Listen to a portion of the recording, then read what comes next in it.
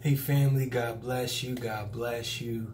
So I wanted to come on and make a few videos just to kind of catch people up with things that have been going on in my own walk, and because the Lord's been sharing a lot of personal things, a lot of personal revelation with me, and this one that I want to share with you guys today is a personal revelation, but it also relates to other people.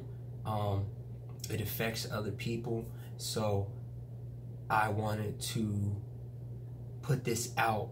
I feel led to put this out.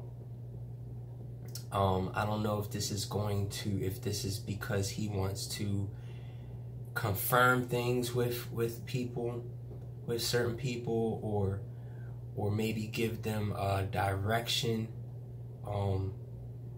by me sharing this and them contacting me. I don't really know exactly what he's trying to work through this, or how this is going to be set up, how it is set up, because God tells us the end from the beginning.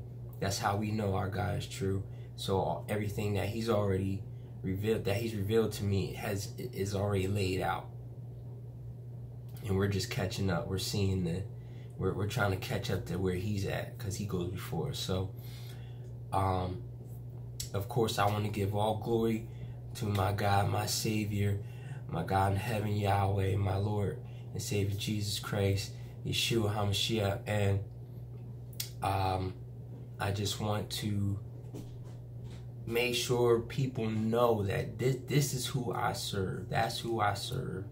It doesn't matter whether I get revelations, whether I get visions, whether I get dreams, whether I have any gift that he chooses to give me. I could have none of these things, and just having his grace is what sustains us. His grace sustains us. His mercy sustains us. And it's just a blessing to be able to serve him, to be used, to be a vessel.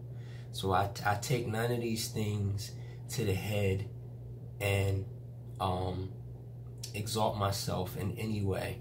I go humbly before my God, and I pray every day to stay humble at his feet, so that I can be a holy vessel, so he can use me. But anyway,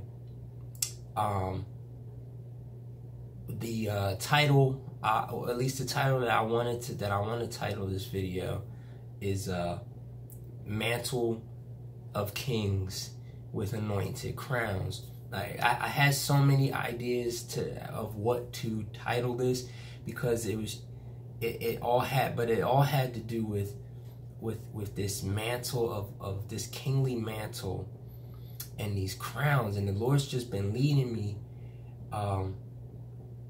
about crowns and kings and things like that, and then he gave me a couple dreams that I want to share with you guys, and some understanding on it. So I had this dream, and it was confirmed by, or I had one that I had kind of forgot about, and then this dream that I'm going to share first confirmed that one, and it reminded me about it. But in this dream I want to share first, I was getting ready for school, and so that obviously tells me I was preparing to learn. I was preparing to be educated.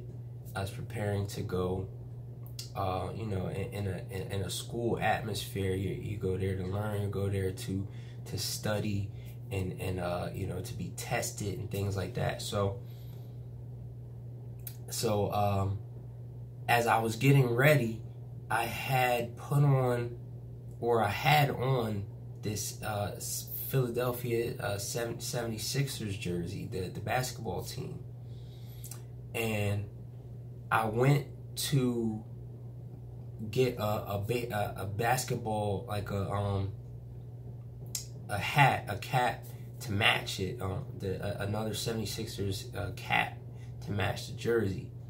But I noticed when the first cap I had, it was a Bulls cap, the basketball team, the Bulls, and it had a bull on it. And then I had took that hat and put it on top of a little, like, this pedestal, and like this little display pedestal, but it was weird because when I turned it around, where I wanted to, I then switched it, and then I had a 76ers cap.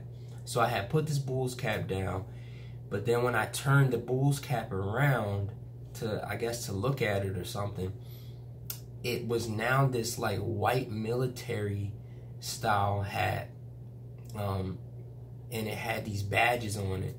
So I then looked in the mirror, and I was completely different. I looked, my face was different, and I had long blonde dreadlocks, like they were like a blondish color, and I had these long dreadlocks, and I had this big like ponytail of the dreadlocks, like in a bun on top of my head. So then I went to take that 76ers hat and put it on, but I noticed it looked the same color as the blonde dreadlocks that I had, but it was like a fleece. It looked like a fleece. It was like a blonde fleece. So, and it made me think of gold. And then I noticed I had looked, like, I looked again at myself, and now, I looked like an old man, and my skin was starting to peel off. But like the whole time before I had looked at that I looked like the old man, I was like smiling at myself as I was seeing myself. I don't know if I was looking in a mirror or what, but I know I could see myself. So the Lord gave me a breakdown, as I started trying to understand this dream. So what I got from this was a few things, and just glory to God for giving me understanding. Thank you for the Holy Spirit, for leading me, guiding me into the understanding of spiritual things. So I'm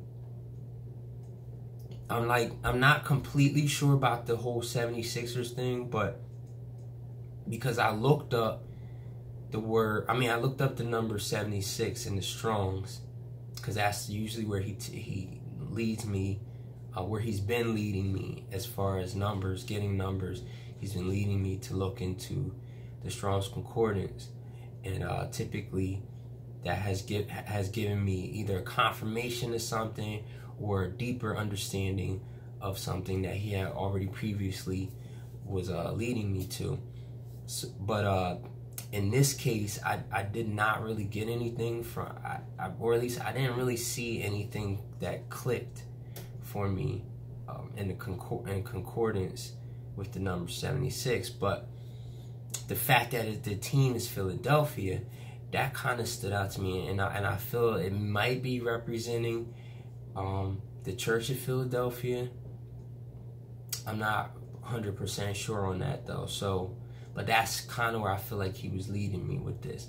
But the next thing that stood out to me was where I had looked. I had looked into the word hat or cap in Hebrew, which I was led to 3737, and I think it says Karbella, and it means a helmet or cap. And then it also says in Aramaic, from a verb corresponding to that of Karbel, which means a mantle or a hat. And then, so I see that he's saying that this is, or I was being shown a specific mantle here. So I took off the first hat, which was a bull's hat. And I feel that relates to the sacrificial bull, as they would give the offering of the bullock, and I placed it down on a little stand, which I believe symbolizes an altar. So this can symbolize an offering being laid down. So the bull's hat had then changed and was then this white military captain's type hat, and it was decorated with all these badges. So I believe and it showed a rank there, but I don't want to talk about that. But I believe this was representing like a mantle or position or a rank as a leader, which he's given me that. He's given me a word about that plenty of times, and I've shared that. And God was showing me that the righteous offering that I am able to lay down on the altar because of Jesus, or because of my faith in Jesus and what Jesus did in his blood, he has made me pure and white, like this hat, like the new hat, and exalted me to the place he has me now, which is showing me that rank, or this mantle, this leadership, this kingly mantle. So that leads me to the next part, which seems to confirm that what I was just saying. And as I saw myself differently now, and I had those blonde dreadlocks, which to me stood out to be gold, or was relating to gold. And I was now placing on this new hat that was covered in this blonde fleece, or the golden fleece. So this is symbolic to a gold crown, and a kingly mantle, or a leadership mantle. So I looked up some stuff, just in the mythology about the golden fleece, and I came across this one statement that said that the gold fleece is a symbol of authority and kingship. So that confirmed it for me right there. But then I looked into the word, and the Lord led me to Song of Solomon 5:11, which says, his head is as the most fine gold, his locks are bushy and black as a raven. So that's directly confirming what I saw in a dream. And he was showing these locks, which we know, a lot of times he told the specific Israelites and things like that that they had to grow out their hair, and like the Nazarites. And this was looked up, this was a righteous thing. This was a holy and righteous thing. And so this, that could be a symbolic thing in itself.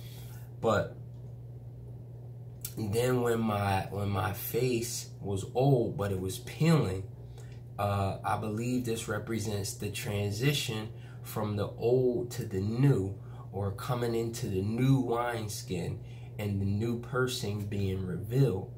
So he was saying he was going to be revealing my identity soon, my new identity. So I don't know if he's saying he's going to be revealing it to the world as he had told me before, when I shared in other videos about the sons of glory, how he was going to reveal them unto the nations. I don't know if he's talking about that, or if he was saying to me personally, he was going to reveal to me, he was going to begin to reveal to me who I am, which again, I think that may be more of the case because of the fact that I was getting ready for school. And as I was saying, this was saying I'm going to be learning. He's going to be teaching me. So he's beginning to teach me, my identity, my new identity, allowing me to be, he's preparing me to step into that role, into that position. So, he's shown me multiple times before the purpose for my leadership mantle is to bring up other leaders, because he has told me before that I was a leader of leaders. And then I've had the dream where they told me that I was being trained to be a manager, and you know, all these other things that I've shared on that.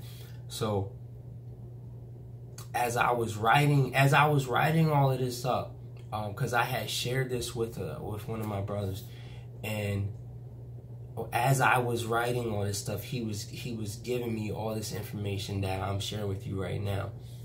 And one of the things he has said to me about this was, he has said, the seeds of my tree will blossom into more kingly trees. So, and I had this vision as he was saying that. I was thinking of this. I had envisioned this tree, like this big tree, and like this big tree was a kingly tree, and then the seeds of that tree will, you know, the wind of the Holy Spirit will blow those seeds into the ground and grow up more kingly trees. And he had told me that before, as I said, that about the whole being a leader of leaders. And he had said before that I was a pioneer, and he had talked about this being in a apostolic, there being an apostolic application to this as far as planting and establishing. So I had shared this with my brother, and it was awesome because he confirmed, because I didn't tell him anything about this vision that I had when he had said to me about the whole seeds of the tree blossoming more kingly trees. And then he told me that he had this vision and he saw a big tree with crowns hanging from it. And I was like, yo, glory to God, that is awesome. Like, only God could, he directly showed him exactly what he showed me to confirm it. So that was awesome. So praise God. And then I had remembered, as I was saying that, there was another dream that I had. There was another word that I had about all of this before I even had the dream that I shared in the beginning of the video. But I kind of had forgot about that. And then he reminded me, and I had this dream June 9th, which I didn't write down when I had this, the first dream I shared. But the first word I got about all of this was on June 9th. And I had saw in this dream, I saw this group, I saw a small group of men. And then I saw a word. Like, first I saw the group of men, and then it changed, and then I just saw in big bold white letters it said kings. And then I was speaking to someone, and I believe this was the Lord that I was speaking to, but I didn't see him, but I know that I was speaking to him. And as I was speaking to him, I had said, okay, I will lead them. So I was agreeing, or I was accepting this call, I guess you can say, to lead these kings, this small group of men that were kings. So this dream was confirmed by everything that I just shared with you. So I was just like, I'm just very excited because you know, this stuff just blows my mind. Like how, why me out of anybody in the world? You know, that, like, how does the Lord choose to pick us to do these things? You know, because it's like there's so many. Like, I've never ever really been had ambition to lead anything, honestly. Even like when I used to run track, and I became you know, one of the older, I guess you can say, athletes on the team. And, you know, once you became the older athlete or the upperclassman athlete, then you were typically supposed to go into the leadership role, you know, and help lead the younger classmen, the younger athletes. And even then, like, I've really just, like, I've always been more of a loner type person, and which is not, you know, not that great at being a Christian. And, you know, and the Lord's been helping me to grow out of that, to be, to, you know, to have fellowship with other Christians more, and other brothers and sisters more, and, you know, to unify, because we're a body, and we can't be a loner Christians, you know, a one-man team, because it's just not going to happen. But that's just that's always been my personality, you know, a characteristic of me. Like, I would just rather just go do it on my own than have a bunch of people, you know, doing something with me. So that's how I know, like, that this is the Lord, this is of the Lord, and this is not of me, because I have no ambition to lead anybody. But he's been pushing me in that direction for a very long time, because I remember a long time ago I had this dream where I was speaking with this angel who took on the form of one of my aunts, and this angel had asked me if I wanted to be a pastor, and I was like, no. And she had asked why, and I said, because that's scary. And she laughed, and she was like, well, if you change your mind, I know somebody that could help you out with that could hook you up. And obviously she was talking about the Lord. So, and this was years ago, like years ago, and he's just been pushing me in that direction ever since, like, little by little. Like, even through these videos, he's been having me teach people and shepherd people off video and stuff like that, and that's been nothing but the Lord doing it through me, because I couldn't do none of this stuff. I don't know, like, outside of him, outside of the understanding that I get through him and through the Holy Spirit, I would have no idea what I'm talking about. Literally, I would have no idea what I'm talking about. And so I literally give him all the glory. I give him all the credit, because it is nothing of me.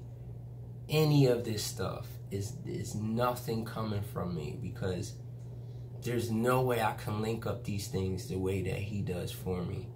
And it's just amazing. God is so amazing. So if you don't know Jesus, like, it starts with him. It starts with him. He is the way.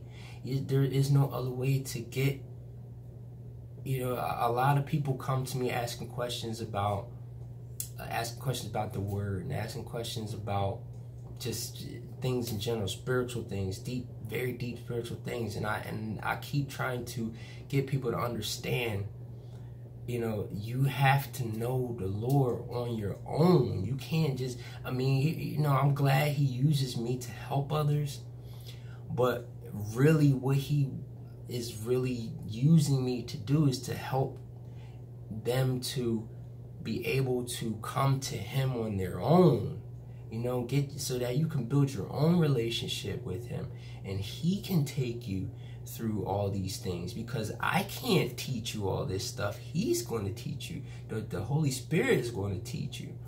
But you know, I'm just being the vessel that he's just choosing to use to speak through and to teach certain things. But ultimately, it's up to you to get with him so that he can take you on the journey that you're supposed to go on. So anyway, like I said, you have to know Jesus. Got to have a relationship with the Lord. You have to have a relationship with the Lord Jesus Christ. And I don't care whatever you want to call him, Yeshua, Jesus, listen, he knows who you're talking to. He knows when you are talking to him. He knows your heart. He does not judge us from the outside. He searches the heart. That's what the word says. Our God searches the heart. So he knows if you are genuinely seeking after him. And he will lead you and tell you if you aren't. So you got to learn how to trust in that. Just trust in his guidance, you know, because he is our light. He is the light of the world. And he will light our way. And he will make your path straight. But you got to lean on him, trust in him, and abide in him and him only. So I love you guys. God bless you. And I'll talk with you soon.